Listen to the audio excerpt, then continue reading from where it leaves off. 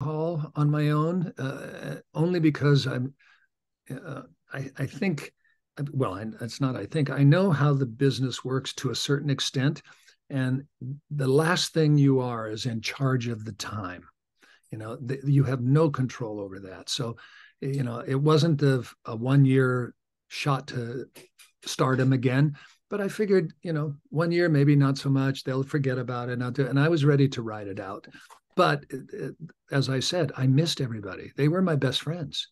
I wasn't having fun the way I did on Dallas when I would do other jobs. So it was a perfect timing again of them wanting me and me wanting to come back. What about as an actor? Like, what was your reaction? I mean, you were obviously invested in the character. What was your reaction when they said, you're not the evil twin, like you are Bobby? This is a dream. I mean, did you at least have some, like, what? Well, I did to a certain extent. Like, really, they were going to do the dream thing, but then, I was trained before I thought I would be a television actor, to do theater, and there's so many classics that rely on dreams to solve problems that when Leonard talked to me about it, I just went, oh yeah, it's like Alice in Wonderland, it's like The Wizard of Oz, it's like a good half a dozen Shakespeare plays are all, Midsummer Night's Dream. I mean, come on, the dream is a fail-safe way to solve problems if you don't know how to solve them. And so the dream thing made perfect sense. We offended people. I will admit that there was a fan base that was offended, but for the right reasons. Our fan base on Dallas was so loyal that even though the show was not as good on that year, and not because of my absence, but because of the production itself, they still watched it. They were still fans, and they mourned, if you want to put it that way, Bobby's death. They were invested in dealing with it and seeing Mama sit by the graveside and all of this stuff that went on. And then for us to just say King's X didn't work, haha, we're back.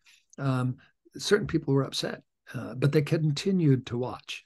They were still fans, and over time, I was forgiven for it. Sure.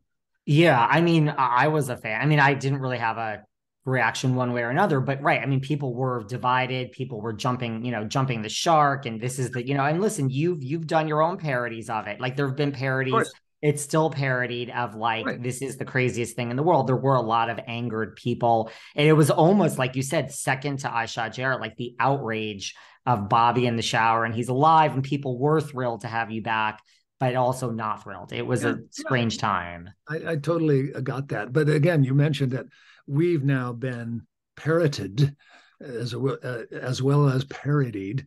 Bob Newhart did it on his show. At the end of his second big series, he wakes up with Suzanne Plachette, and it was just a dream. And it was obviously on the nose reference to the Dallas Dream years. So, it's happened a lot. That's the highest form of flattery, right? Absolutely. Absolutely. And, to your point, would the public have been any happier if you did come back? Patrick Duffy is now on Dallas playing another character for the next 5 years, not Bobby. That would, I think, anger people to the nth degree. I think they would have been angrier for a longer period of time. And I think it would have turned them off. Once they got used to the fact that, hey, everything's back to normal and we can do the battling Ewings all over again, they loved it. They did love it. Like we talked about before, jobs come and go, it's acting, but you don't make lifelong friends on most acting jobs in most TV series. That's just not how it works. Like, Yeah. talk to me about, what is it like, having been friends with Larry to the end, your friendship with Linda continues. Like, what is that like? Yeah. It's, I said I lived under and continue to live under this umbrella of good fortune. That a man from Atlantis, my dear friend, and is a dear friend to this day, is Belinda Montgomery, who played, the doctor who sort of takes care of that underwater guy. She's a dear friend to this day. Then I met Hagman and Linda, Kenny Kercheval, Steve Canale, Victoria, the whole. I was just about a month ago, I was in Germany with Linda Gray and Charlene Tilton, you know, I and saw that. every time we're together, it's this fun fest. We just love each other. We can't get close enough. So that was all of Dallas. When I left Dallas, I thought, well, that's probably it. I don't know if I'll work with somebody I'm that close to. And a week later, I walked into the room and there's Suzanne Somers. And I've said this before. She became my Larry Hagman. She became instantly a dear friend. We've been dear friends forever. You know, she calls me her second husband, you know, and Alan, her real husband, is fine with it. So that's okay. But Linda Pearl, not Linda Gray, but Linda and I just were over at Suzanne's house in Palm Springs, you know, just because it's family. So I've been really fortunate to be with dear friends on every show I was on. And I have said I've never had a bad day at work. I've never had a single day at work that I felt was a horrible experience. Not one. Wow. Do you keep in touch with Victoria Principal too?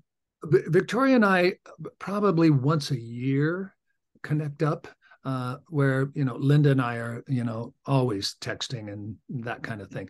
But that's just a matter of choice and circumstance. Kenny we never got together that much, but we would always text or phone each other. You know, he phoned me maybe a week before he passed.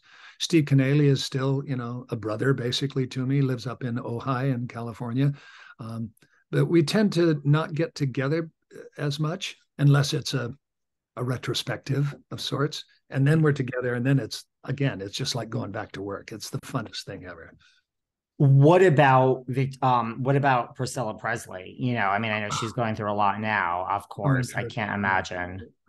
Yeah, I got, you know, I was fortunate to be able to get a message to her, just to, you know, not to say I understand, because you don't, but to just say, I'm here, you know, and whatever you can get from that is what I want to give you. Working with her was amazing. Well, first of all, when I heard it was going to be Priscilla Presley, I did what everybody else did. I went, Elvis's Priscilla Presley, really? And yeah, so our first scene was in the script was Bobby meeting Jenna again, because they were girlfriend boyfriend from early days. So here we are in Billy Bob's in Fort Worth, Texas, which is one of the largest cowboy nightclubs on the planet. It's just huge. And we had it as our set that day, you know, maybe 100 extras all dancing and everything. And here's Priscilla Presley in my arms on the dance floor, right after we said, hello, nice to meet you. And then I'm wooing my ex-girlfriend, who's Priscilla Presley. It was unbelievable. It was, you know, it was another one of those gifts that, you know, you're honored to receive in our business. And that's, you know, working with Priscilla. But in actuality, the same thing is true in retrospect for me, working with Barbara Bel Geddes. You know, I wasn't as aware as I should have been as to the royalty that she represents in terms of theatrical and film actress extraordinaire. I knew Jim Davis because I was addicted to old cowboy movies on television. So I knew who he was. I knew Haggy from I Dream of Jeannie, you know.